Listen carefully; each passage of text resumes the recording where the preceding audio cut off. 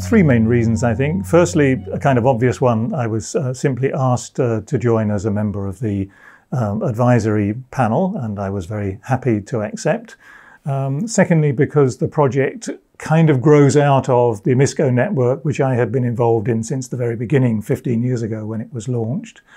And thirdly, because of personal connections and friendships with many of the academic friendships with many of the people involved, which include, many, if not most, of the kind of key players and rising stars in migration studies nowadays.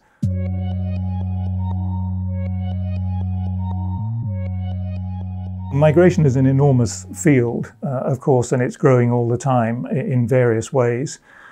So I think there's a real need to try to create systematic knowledge on the topic, in particular the different types of migration. And this kind of resonates with a long-term interest that I have had in building typologies and taxonomies of migration in my own teaching and writing.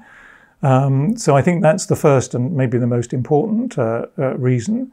Secondly, the important mapping exercise of cross-migration, I think, is incredibly important also because of the scale of the exercise, the tens of thousands of articles and other outputs that have been incorporated into this kind of migration hub, also projects as well. Migration Research Hub will be a tremendous resource for migration scholars worldwide, I would say.